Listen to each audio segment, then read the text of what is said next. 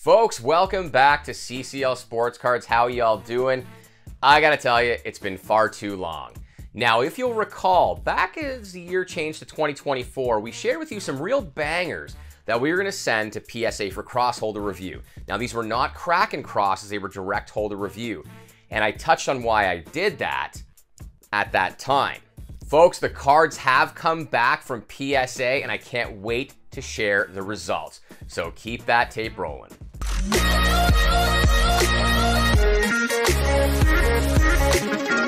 Folks, thanks for sticking with me. It is Christopher Davies here at CCL Sports Cards. Now, if you watch the intro, we are ready to reveal some of our bangers from the Crossholder review.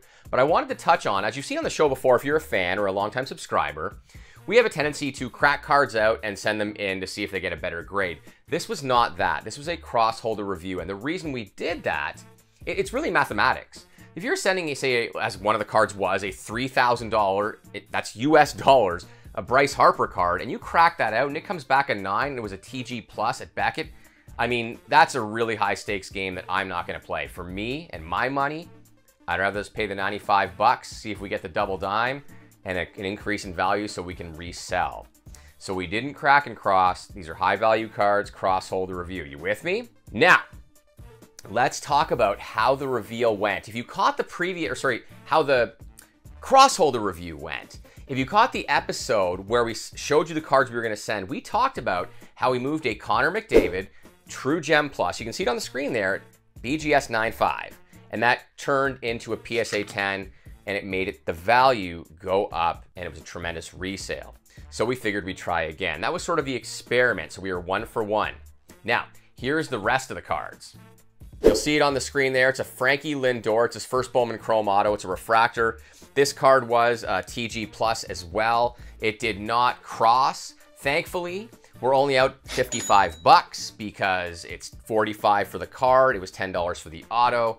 But this card, this is a Frankie Lindor. I mean, guys, his WAR is probably 40. I haven't looked in a while, but I mean, he's had a pretty good career. This card will hold the value of the $55 grading fee. So I'm not too worried about it. Didn't cross, would have been nice as a PSA double dime, didn't make it. Now this card I was really bummed about because as I talked about, I'd wanted to move into a Bryce Harper blue potentially and get rid of this. And I still might do that. I just won't do it with a PSA double dime. The Bryce Harper refractor, wah, wah, wah. It did not cross to a PSA double dime. Now, this card cost $85 for the Crossholder review. You can see it on the screen there. And why that's interesting is I talked about just when this episode began, if I was to crack this card out specifically, and for some reason this came back a 9, and because PSA pretty much said it was a 9 because they wouldn't cross it to a PSA 10, you're looking at losing like $1,000 to $1,500 in value. I'm not willing to take that risk. It's just math. This is a $3,000 USD card. $85 grading fee? I think it's going to hold the value over time. What do you think? Now, this one was a risky bet. It was a Mookie Betts refractor auto, numbered to 499 or 500. Let me see here. Numbered to 500. Now, it wasn't a TG Plus. There was a 9 subgrade, so I was a little leery, but it's a high-value card. I wanted to double dime it. I wanted to move to a Mookie Betts blue, but wah, wah, wah, it did not make the leap, sadly. Again, 85 bucks, $2,500 to $3,000 card. Going to hold the value, so we're okay. And the last card that didn't make the, or second last card, excuse me, that didn't make the jump, the Pete Alonso. This was more of a PC thing. I really love the Polar Bear. I love the Mets. I hope they play better this year. There's been some interesting things with regards to the Mets over the winter, as I'm sure you've seen in the news, but love the Polar Bear. This card is a TG Plus, True Blue, Topps rookie card from 2019. It did not cross. 85 bucks. I think this card, we're going to do it for like 500 bucks. So call it 6. I'm okay with that. But here's where the good stuff really begins. And if you've stuck with me this long, this is where the good stuff begins. So you figure by now with the 4 cards, we're probably out somewhere in the neighborhood of, I don't know, $350 to $400, give or take, with grading fees and shipping. You'll see it on the screen there. I don't have the card anymore because it actually sold. And here's the Crossholder review tag from BGS. It's a BGS 9.5 True Gem Adley Rutschman refractor from 2019 Bowman Chrome Draft. Now, the interesting part about that is that card only cost us $55, including the auto, to grade. We were only into that card for $400 USD. So 400 plus the 55, 455 USD. We actually sold that card about 10 days ago in the store for $1,000 Canadian. So convert that, you're talking about $800 USD. We actually still ended up making about probably a $200 profit on the card. So I guess that tells you with Crossholder Review, if you're buying good enough cards where the value is going to hold, this is evidence, like the Mookie Betts or the Bryce Harper, Adley resold at a profit. Now, it didn't gem at PSA, but we still made money. Then we get to the TG Plus Mookie Betts auto, the base auto. We were into this card for $1,200. Sent it off to PSA for the double dime potential. It came back, ta-da, a double dime. You'll see it on the screen. We don't have the card. I've only got the slip from BGS in my hand. The card did become a double dime. It was beautiful. It became a Pop 27 card. We sold that card about 2 weeks ago for $1,800 USD. After fees and shipping, you figure we're up about $500 on the card. That is a tremendous profit. And if you take a step back, that one sale pays for all of our grading fees for one of the orders.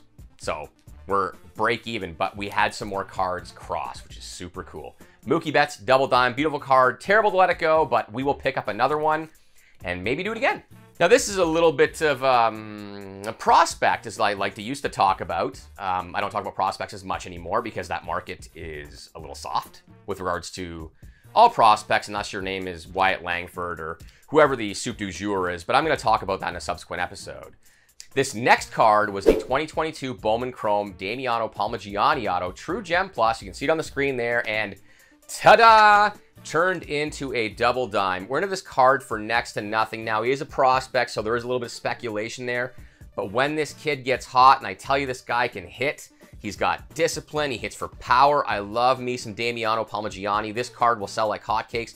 I believe it's a Pop 2 or 3, and a lot of his cards are off-center, so I'm super stoked about this card. Now, I will say I did see Palmaggiani hit this week in spring training. He's a non-roster invitee, and he did not look very good. His stance looked good, but I believe he struck out swinging, but I say that sort of tongue-in-cheek. You know, he's probably pumped up like a lot of kids their first spring training. He is going to be a stud in my humble opinion. Then we come to the True Gem, not TG Plus, but I believe without looking, it was a True Gem Mitch Marner Future Watch auto from 2016. This card, ta-da, it turned into a double dime, and it turned into a Pop 12 card. We were into this card for just under $600 USD, and this card turned into a double dime. Right now, it is for sale. We figure the value is around $1,000 USD, so do all the math. We're probably going to make somewhere in the neighborhood of $250. If you want to talk Canadian dollars, because it is hockey, I believe my math is a little bit off, but I think it was $700 Canadian. It might have been $500 US and $700 Canadian, but we do have this card up for sale. It is a beauty. We will turn a tremendous profit on this card, and it's got a beautiful auto. Super excited about this cross. So we're talking about turning a profit on this endeavor now, which is what we're here for, making money in sports cards. Then we get to a guy who I think is one of the most underrated people in the NHL, Mr. Steven Stamkos. You'll see his Future Watch auto there on the screen from 2008. It was a TG Plus, and it crossed into a double dime. This is either a Pop 4 or a Pop 2 now. It is not for sale. I think Stammer is headed to the Hall. I have lots of wonderful things to say about him. The value increase is probably in the neighborhood of $300 to $400. Given how low the pop is, given his status in hockey, the number of cups he's won. I love this Stammer card. You can see it on screen there. PSA Double Dime 2008 SP Authentic. Super duper outcome on that card. And the very last card we are going to reveal, it's another one that crossed. It is the Gabby Moreno TG Plus, the gold auto number to 50 from 2020 Bowman Chrome. It crossed, and ta-da! It became a double dime as well. Now on this one, we're probably break even right now. We were into it for $800. I don't think we get much more than that for the double dime, maybe a little bit more, but I think he's got a big career in front of him. And when the baseball card market, excuse me, does recover, I mean, who knows? But this dude is a stud, and we're super stoked to have this card. So if you're keeping score at home there, gang, we went 6 for 11 on our Crossholder review, including the McDavid, and we are going to make money on this endeavor. Now, it's important to note, and I tell you this not to impress you, I'm stoked about the results. I mean, the Harper Crossing would have been like the cherry on top, but you can't win them all. But here's the thing, and I'm sure you've heard this because I'd heard it a dozen times or more over the last year. Sending cards to PSA for Crossholder review does not work. Well, 55% is a pretty good batting average, and I know we've already made money on this entire endeavor from the cards that we have sold, and we still have some gems to unload over time. Now, keep in mind, folks, I didn't just blindly grab TG Plus cards and throw them at PSA, or TG cards from BGS and throw them at PSA. I reviewed the cards in the holders before I sent them to give me a pretty good idea as to whether they'd cross or not. So it wasn't like I just grabbed whatever and sent it. So there was, again, some thought involved, some effort, and some math. But I do want you to know, if you happen to still be in the hobby, you can still make money in the hobby. It may take a little more work. I love being with you folks. I love being in the hobby. Thank you for watching my show. I'll continue to deliver content, and I'll see you in the next episode. Be good to each other.